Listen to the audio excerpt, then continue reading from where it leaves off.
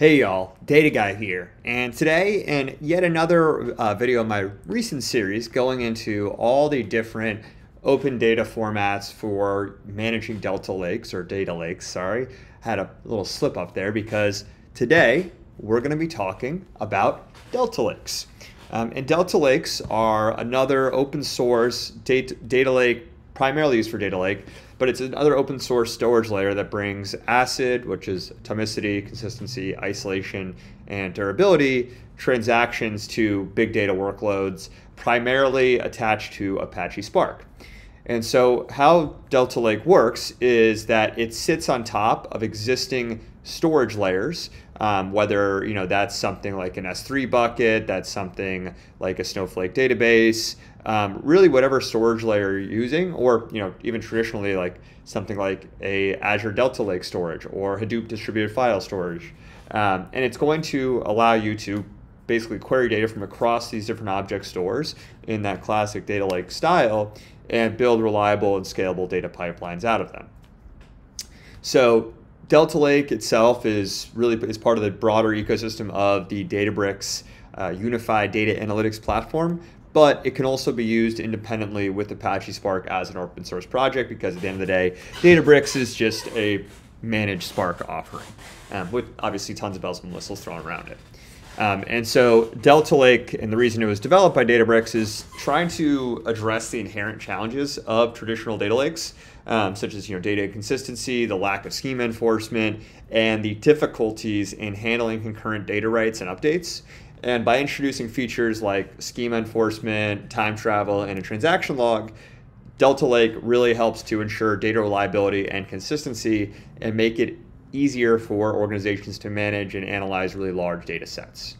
So now breaking down into, hey, how does Delta Lake actually work? And compare, what are some of its key features compared to other just traditional data lake functionality, which is shared by Delta Lake and pretty much every other open source data lake format provider. But Delta Lake is really all about ACID transactions. It's the first feature they mentioned on their website because they want to ensure data reliability and consistency and supporting those ACID transactions. And so that means that all operations within data that is contained within a Delta Lake needs to be either atomic, so it's completely successful or unsuccessful, consistent, meaning that data integrity is maintained, isolated, which means that transactions don't interfere with one another, and durable. So once a transaction is committed, it's permanent. And this is achieved through the use of a transaction log that records all changes to the data so it can verify if it meets those ACID format or those ACID parameters and then can decide to mark that as invalid or valid. Another way it helps to enforce this is through schema enforcement. So it ensures that all data written to the lake adheres to a predefined structure. And this is actually kind of unique in the data lake ecosystem because a lot of times there's not schema enforcement, and that's kind of the point of a data lake sometimes, is to be able to take all this unstructured data no matter its format. But with the schema enforcement of Delta Lake, it does help prevent issues related to data inconsistency and then also makes it easier to maintain data quality over time. It's just you might have to do a little more pre-processing to your data to actually make it compatible with Delta Lake. Then third, with all this consistency, the snapshots I mentioned, one of the more unique features of Delta Lake is its support for time travel, which allows users to query previous versions of your data and then also allows you to revert your data to earlier states if you need to, or if you want to perform things like audits on historical data. And this time travel feature is made possible by the transaction log. And the transaction log is essentially what's going to be keeping track of all the changes to your data over a long time frame. Fourth, also have one system for unified batch and streaming data. So Delta Lake allows for the seamless integration of batch and streaming data processing, which is really useful because most organizations will have a hybrid approach depending on the type of data they're using. And this means that you can use those same data pipelines for both real-time and batch analytics, simplifying that architecture and then also reducing that operational complexity too. And then five, actually not up in here, but is also important to mention, is data compaction and optimization. So over time, data lakes can typically become fragmented and inefficient due to small files and poorly optimized data layouts. But Delta Lake actually provides mechanisms for data compaction and optimization.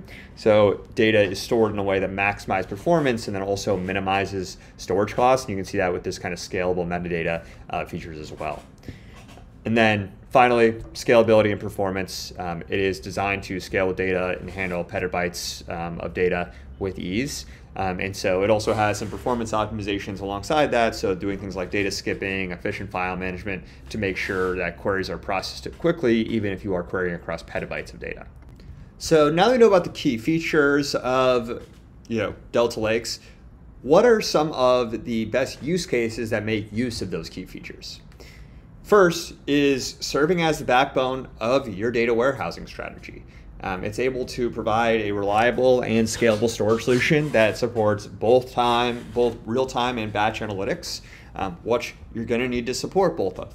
And so having a solution that you don't need to have two different solutions for two different use cases helps you consolidate and just not have a super bloated tech stack. Second, data lakes. So this is, as kind of more of I would think of it as an enhancement to traditional data lakes, where if you need a data lake style format, but with some more rigid schema enforcement, Delta Lakes address some of those common issues of data lakes, so data consistency, lack of governance, and make it a preferred choice for organizations that are trying to build scalable data lakes that are going to deal with really high volume. Third, real-time analytics. So because it has that support for streaming data, Delta Lakes are really ideal for use cases that require real-time analytics. So for things like fraud detection, real-time recommendation engines, monitoring systems, all going to be super good use cases for Delta Lakes. Fourth, we have machine learning. So Delta Lake's ability to manage really large data sets and then also have those historical versions of data. So you can go and test a machine learning model on a subsection of old historical data, make it really suitable for machine learning workflows where data consistency and quality are critical to getting really accurate results that you can actually use in the real world. And fifth, data governance and compliance. So that time travel feature we've mentioned of Delta Lakes is really particularly useful for data governance and compliance because it allows you to really quickly just audit historical data and ensure compliance regulations if you need to pull for a subsection of data of a past financial year or something like that. And then finally, the classic ETL pipelines. Delta Lakes really help to simplify the creation and management of ETL pipelines and ELT pipelines by providing a reliable data storage and processing layer and also capabilities to enhance those workflows as well. So it's pretty easy to build and maintain complex data pipelines that run on top of Delta Lake. So now finally, I want to wrap up this video with really a discussion about the pros and cons of Delta Lakes and help you understand, is this a good solution for me? Is this not? Because while I have mentioned a lot of the good, there are some downsides. But first, some more of the good, kind of summarized. So some pros of Delta Lake. Number one, data reliability. Its support for ACID transactions makes sure that your data is reliable and consistent, even in really complex, really large-scale data processing scenarios. Two, scalability. Delta Lake's designed to handle, again, that large-scale data processing, allow you to horizontally scale your data and make it suitable for organizations that have those really big data needs. Three, schema enforcement. By enforcing schemas, Delta Lakes can also help you to maintain data quality and consistency over time and make sure that you have clean data that can be used for downstream activities easily. And then four, kind of supporting that, is the time travel capability. Super sick. The ability to query those historical data versions is just a really nice quality of life feature for auditing, compliance, troubleshooting, even for machine learning workflows. Just a lot of uses and super nice. Fifth, unified data processing. Delta Lake's support for both batch and streaming data processing helps to simplify the data architecture, allows you to consolidate on a single format and platform, and reduce the operational complexity that would come with having two different platforms that you have to kind of merge and have play nice together into one end system. And then sixth is open source and ecosystem integration. As an open source project, it benefits from a really broad community of users and contributors, but it also has Databricks kind of driving a lot of its development. And it also, obviously integrates well with other tools in the Apache Spark ecosystem, which is a whole lot of different tools. So really well integrated and well developed. Now, on the flip side of things, we do have a few cons. So number one is Delta Lakes, with all the kind of things you need to set up and maintain, it introduces some additional complexity compared to traditional data lakes, especially for organizations that are not already pretty familiar and in deep with Apache Spark. And then, as you can imagine, it's quite resource intensive with all these advanced features, having to check for ACID transactions, time travel, maintaining those historical snapshots. It's pretty resource intensive and requires a pretty large amount of computational and storage resources for overhead and obviously just for the database itself. And then third, it's pretty dependent on Spark. You can theoretically use it with other platforms, but it's very, very closely tied with the use of Apache Spark. So if you're not already using Apache Spark, it's going to be pretty stupid and challenging to adopt Delta Lake, honestly. And then fourth, implementing Delta Lake, again, requires a good understanding of its architecture and features. With that complexity, there's a lot of things you can do wrong. And so it can be a learning curve for, teams that are new to that kind of technology.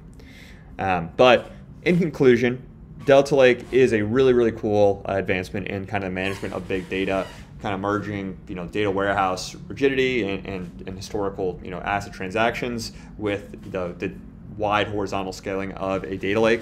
But obviously that also introduces some complexity and resource requirements because you got to pay for that with your compute. But really cool solution if you're already using a lot of Spark. Highly recommend it. And I hope you have enjoyed this video. I hope you learned a little bit, and I hope you have a great rest of your day. Bye.